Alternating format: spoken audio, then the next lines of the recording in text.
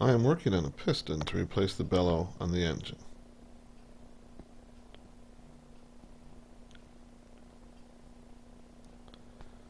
The bellow worked fine, but I would like to see how a piston performs in the same configuration. This new design will be a very easy piston to build. Basically, it will be two nested tubes with end caps attached with a little epoxy. Also, I'll need to redesign the air channel because the piston will need more space. Okay, kind of taped it off. It's kind of a guide to make sure I don't go too far up the piston with it. This is the outer piece, so it doesn't matter that terribly much. And I scored the edge with some sandpaper. Make sure I get the bind good. Just gonna go around the outside and just gonna put the epoxy on.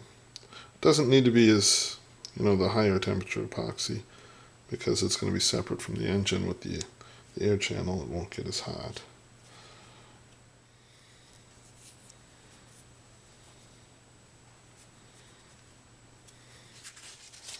This will be the interior piston, or portion of the piston. It's going to be assembled pretty much the same way as the exterior. First we're going to score the edges.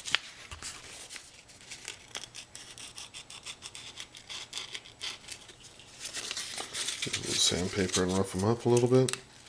Taped it off so I don't mess up the rest of the tube where it's going to be sliding and in contact with the exterior portion. Because it's the interior, we can score the inside a little bit and put a little epoxy on that side too. It should flow down onto the wood piece. In this case, there's going to be a hole in the bottom. That's where it's going to attach to the air channel to feed the air in. This should prove to be the easiest piston of any of my designs to make.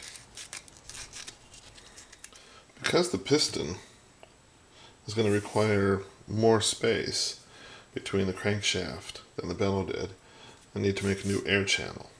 This air channel is going to be a little different build. Basically, cut a piece of wood this shape into 3 layers.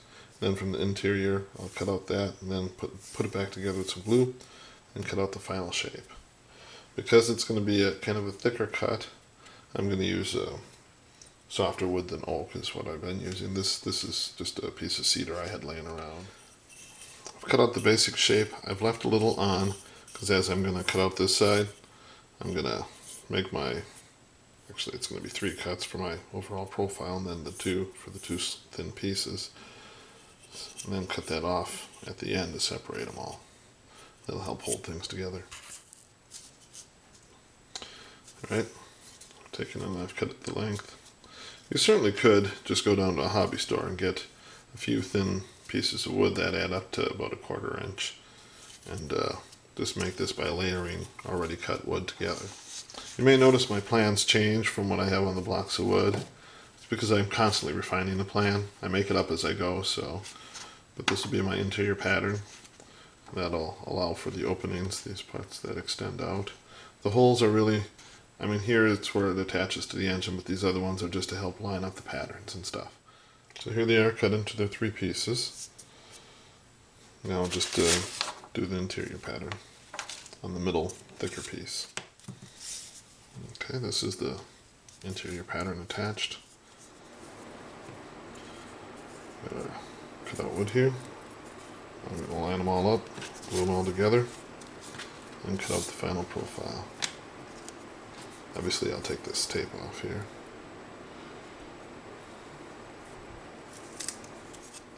Glued the layers up. Used a couple drill bits. I could have used a 1/16 of an inch tube as well to line it up with the holes. And I pull those out before the glue dries on them so I can clean them up. Once the air channel's done, you should end up with something that looks a little like this. I'm probably going to spray paint it. I got some engine block paint, so I thought I'd give that a try. Before I do that though, the interior portion of the new piston drive is going to be glued right onto the support. Basically line up the 2 holes and just glue her on. Being careful of course not to get glue in the hole so it doesn't plug itself. I'll just glue that up, tape off the piston and spray paint it. The new piston drive is going to require a new connecting rod, so we have the plans for that here. This will be cut out on the scroll saw. I'm going to skip the part that would allow me to remove it from the crankshaft. I'm just going to drill it out to allow for a bearing in there. Initially I'll cut this side to about here, then I will cut out the piece that attaches to the back of here, then cut the sides up until this point, then finish cutting out this side. First I'll cut out the back, then I'll cut out the front, so then we'll remove the whole thing.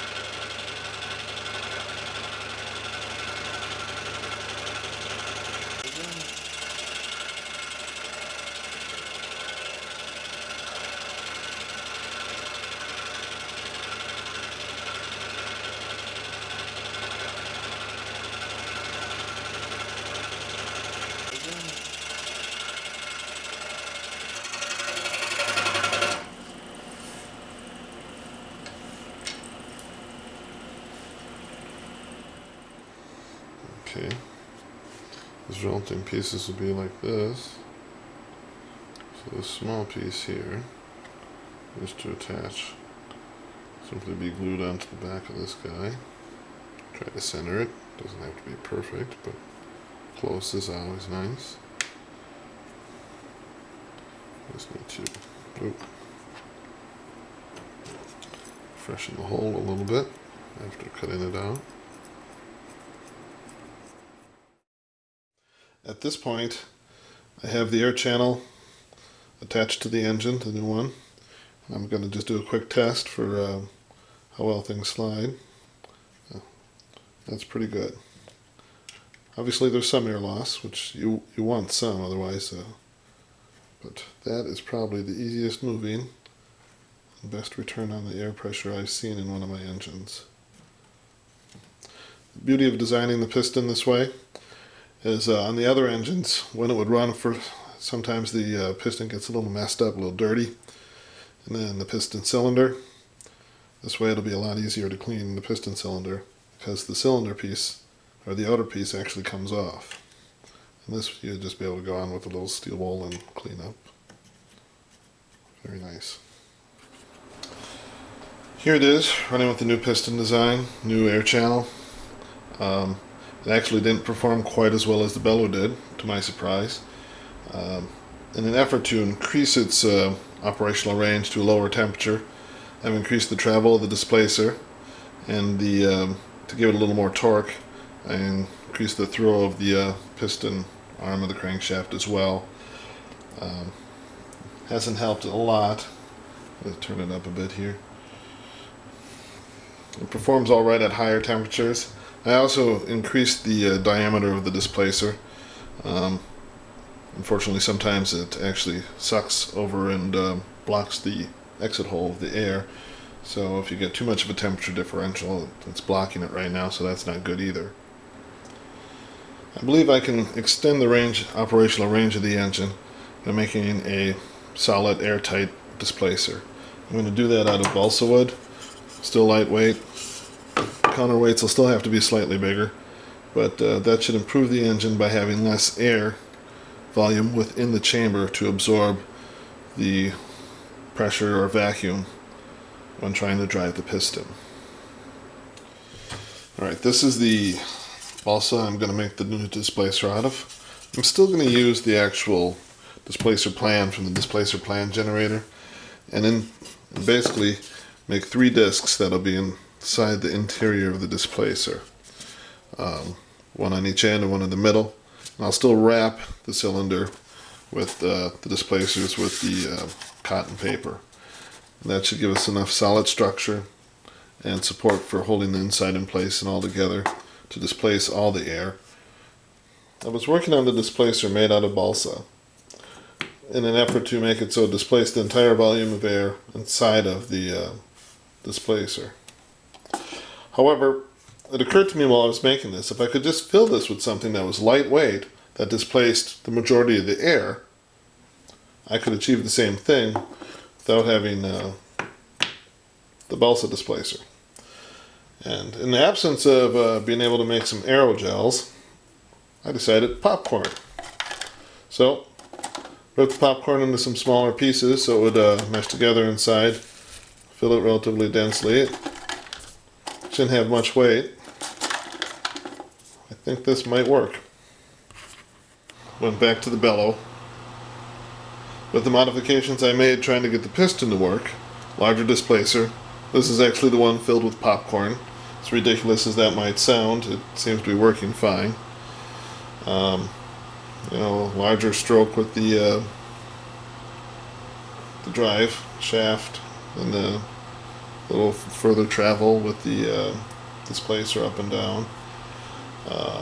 One thing I did find was the tube used for the displacer shaft was not straight up and down, and that was causing a lot of friction. And with those changes and going back to the bellow, I now have it reliably running under 200 degrees.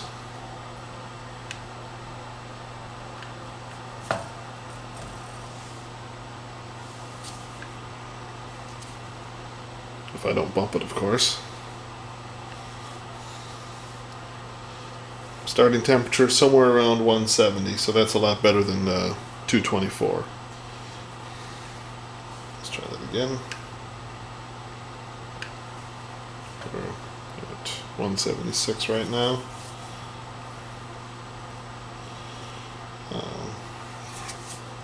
Filling the displacer with popcorn did throw the balance quite off a bit, so I just put a magnet. Just kind of found a spot that worked about right and balanced it that way.